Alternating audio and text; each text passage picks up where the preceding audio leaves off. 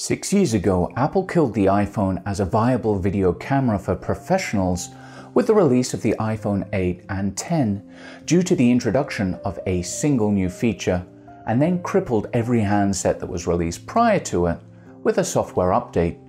This saw Steven Soderbergh going from raving about his experience of shooting the psychological thriller Unsane on the iPhone 7 Plus as being the future of filmmaking, to him considering asking Apple to pay for the post-production costs for his follow-up film, High Flying Bird, which was destroyed by the iPhone 8.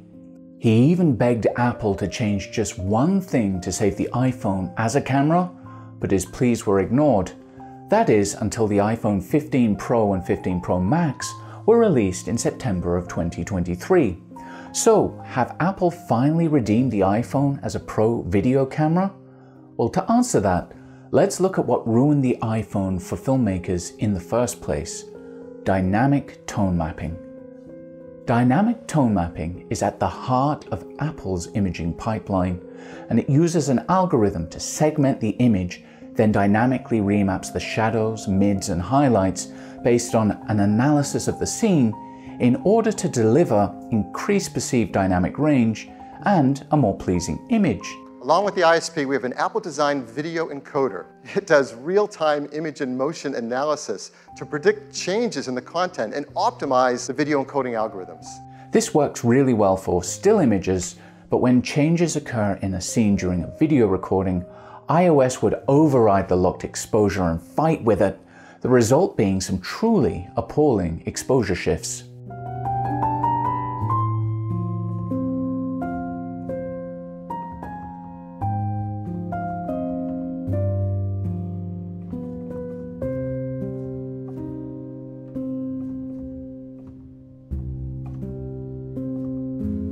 This issue was so egregious, it forced me to abandon Apple completely in favor of the privacy-invading Prince of Darkness himself, also known as Google's Android, just to get a pleasing and predictable image out of a smartphone.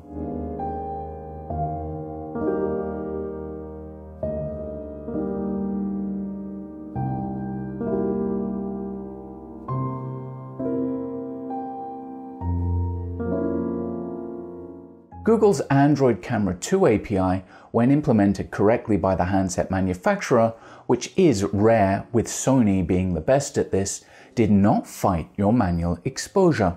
However, with the iPhone 15 Pro and 15 Pro Max, Apple has finally disabled dynamic tone mapping, but with a catch: only when capturing in Apple ProRes Log. We are also introducing log encoding to make ProRes even more powerful for our pro users.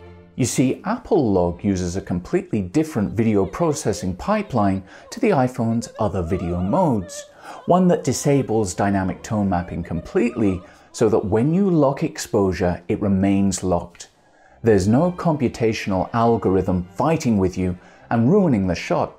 It behaves like a real video camera, and on top of this, Apple Log looks absolutely stunning too, finally offering a true log curve to maximize dynamic range. Gerald Undone has made an excellent video that offers a deep dive into dynamic range, and I've linked to it above, so definitely check that out. But the new Apple Log pipeline fixes another issue that's plagued the iPhone since it was first launched, and that's digital over-sharpening. The digital sharpening applied by Apple is so aggressive, it makes it obvious that what you're watching was filmed with a smartphone. If you compare the iPhone to any traditional camera, such as the Blackmagic Pocket line or a Sony FX3, you'll notice how much softer their image is while still preserving detail.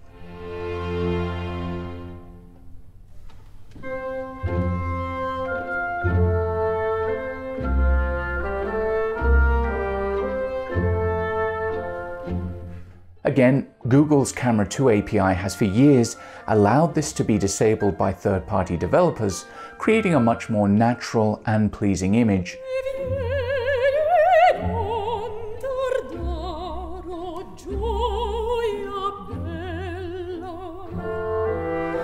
But finally, with Apple Log, this too is disabled.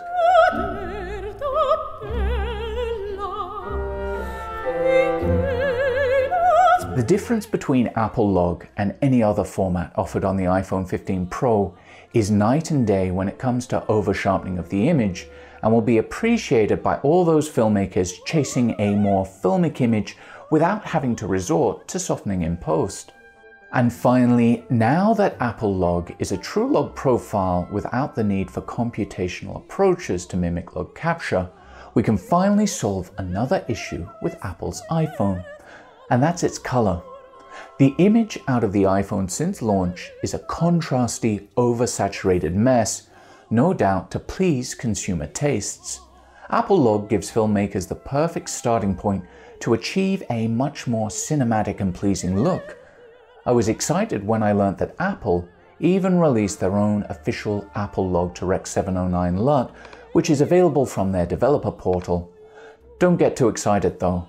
Apple's official LUT transforms your data-rich ProRes log, brimming with potential, back into Apple's oversaturated mess, negating the reason why you'd even shoot in ProRes log in the first place. Thankfully, anyone can make their own LUT for Apple Log to achieve their desired look, and I worked with two friends of mine, Paul Henry and the color genius James Ballard, creator of the One LUT for the Blackmagic Pocket Cinema cameras, which I'm actually using for this video, to create a LUT that matches Apple Log to the king of all cinema cameras, the Arri Alexa. James crafted this LUT, the One LUT for Apple Log, to match Arri's official Alexa K1S1 Rec. 709 LUT.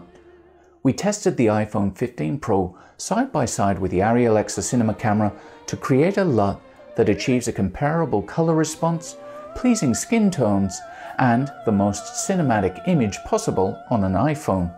And we were amazed at just how close to the Alexa James was able to match Apple Log.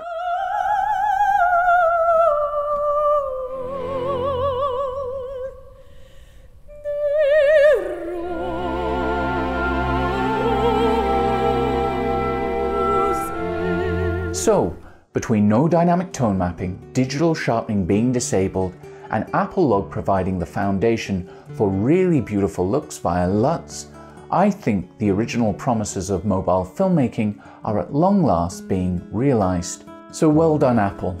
They've finally delivered a truly impressive video camera that professionals can embrace, even if it does cost about as much as an actual cinema camera, but at least this one really does fit in your pocket. Plus, I'm just grateful I don't have to have Google's balls deep in my data anymore. Let's just hope that Apple doesn't undo all their good work with a future iOS update.